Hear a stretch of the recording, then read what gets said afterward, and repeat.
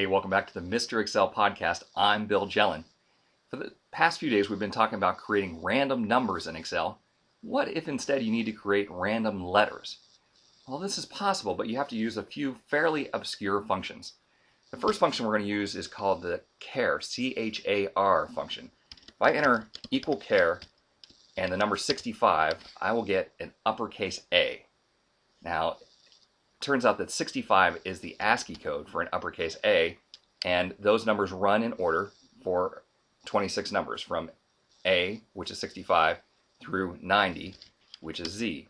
Now, I know this because I've been a programmer forever, and I had to learn the ASCII codes back practically in high school. If you don't know off the top of your head that 65 is an A, it's possible to put an A in the spreadsheet and use another obscure function called the code function, point to the A, and Excel will remind you that the code for A is 65. Now that we have this bit of information, how can we use that to create a random letter from A through Z? Well, we're going to use the equal char function, and as the argument for that function, we're going to use the rand between, ask for a number between 65 and 90, hit enter, and now every time that we hit F9, we'll get a different random letter between A and Z. There you have it.